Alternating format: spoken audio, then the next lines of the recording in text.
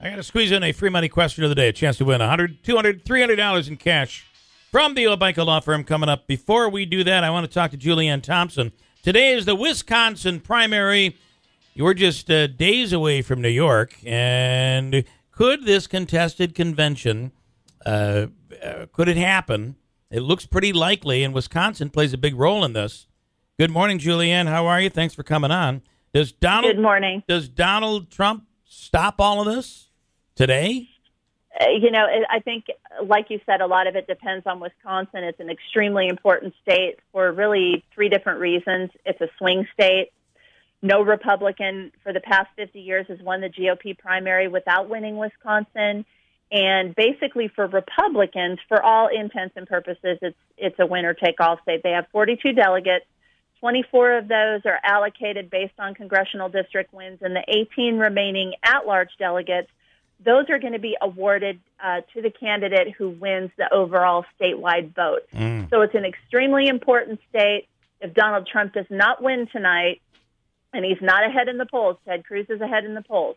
If he does not win tonight, I truly believe this goes to a contested convention. Wow. And he's claiming that, listen, he's going to be the comeback kid today, even after a brutal, brutal week.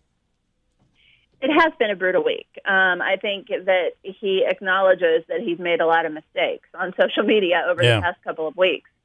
So it's been a bad week for him. And, a lot of the attacks that he has had against Cruz have backfired on him. And Cruz is doing extremely well in Wisconsin. He's got the backing of Scott Walker, who is the governor, and he's looking like he's going to win tonight. Yeah. Kasich, it's interesting. Kasich looked like he was best suited for Wisconsin, but it seems that this anti-Trump movement doesn't want to go down the Kasich road because they know he can't win.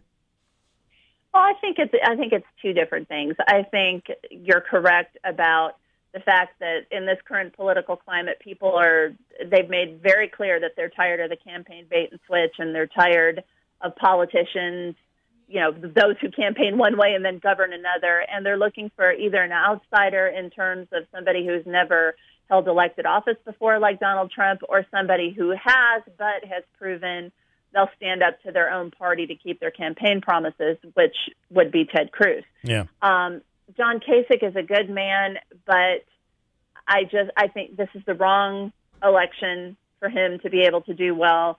And I think at this point, the kind of interviews that he's doing, the kind of comments that he's making, is he's turning off a lot of people because he's starting to sound whiny and like he's being, a sore loser about this. Yeah, the latest interviews have been, really sharply attacking Cruz, which is the first time I've heard that in a while out of him. Right. Yeah, he has. How about on the other side, Bernie Sanders and Hillary Clinton? Sanders with a 10-point lead going into today.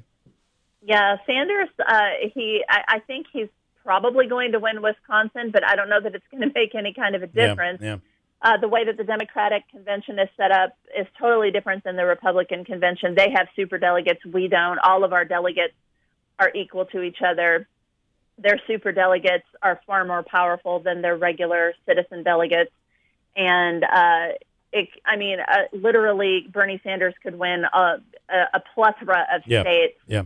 And Hillary Clinton could still get the nomination because of superdelegates. So I think that it's just going to depend on the superdelegates for her. All right, Julianne Thompson, thanks for your time. We really appreciate it. Thank you. Thanks for having me. Okay, interesting to see what today actually brings. Okay, listen, let's do caller 3 right now because I got to get out of here. 7360186, Andrew, the WIBX free money question of the day. Caller 3 right now. Chance to win $100, $200, or $300 before we leave. First off, let me check in with you. Can dial right now to win $100, $200, or $300. Mark is in Whitesboro. I'll give you the floor here, Mark. I got a couple of seconds to squeeze you in. What's up? Yeah, real quick. I was really looking forward to you asking some good questions to the county executive about that hospital. I'm not saying I'm for or against it. We just don't know anything about it. Yeah. And I was waiting and waiting. I was hoping you'd ask some questions. And so you think I gave him a softball? Yeah, nothing came out of your mouth. I mean, with Lou Brock, you had a lot to say.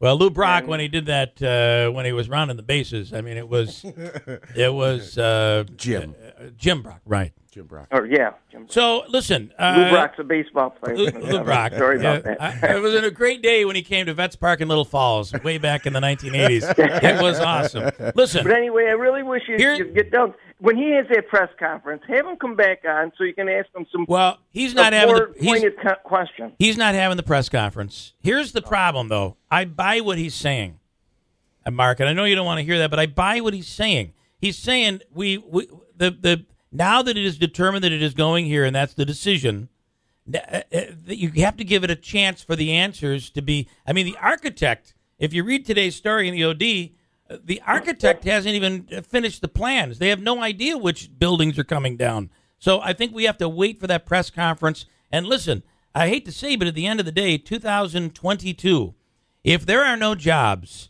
and the hospital's a disaster and all of these other things, there's going to be a lot of, because there's a lot of belief going on. We're believing a lot of things are going to happen. And so I don't know. I mean, I like our county executive. I think he does a fine job. You just thought I should have grilled him. I wanted some more answers. I guess, as you said, there's none to give. All right, but it's a big project, Bill. It's a big project. It is. Listen, I'll do some grilling after the press conference. I promise. Thanks. Okay. Bye-bye. And we'll ask questions as well for the. Who's my contestant? Is it Wayne on line one here, Andrew? Yes. Hey, Wayne. Good morning. How you doing? You ready to go?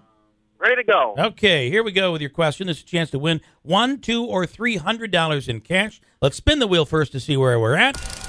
How much money will you be playing for? 1, 2, or 3? $100. All right. Here's your question. Who hit the most recent New York Mets regular season inside the park home run? Ready, go. Let's say David Wright. No, Cespedes. You're going to go with Cespedes. Anybody on this one? Anybody? Anybody know? I might know, but I'm not too sure. Just yell it out. Is it Juan Lagares? It's Ruben Tejada. It happened last season. Oh, There was one during preseason, but this is regular season. All right, we'll give you dinner for two. Sit tight. Andrew will take care of you. Got to go. Enjoy your day. Back tomorrow on WIBX.